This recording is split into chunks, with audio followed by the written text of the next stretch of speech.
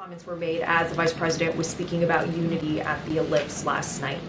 Did the President speak to the Vice President before or after that speech? Well, I think in a gaggle that the Vice President did not too long ago, she confirmed that she had a conversation with the President. So that was after the speech. That was after and did the President make any reference to these remarks or apologize to the Vice President? What I can say is I'm not going to get into private discussions here. That's not something that we do from the podium. I'm not going to do that. But yeah, listen. We f***ed up.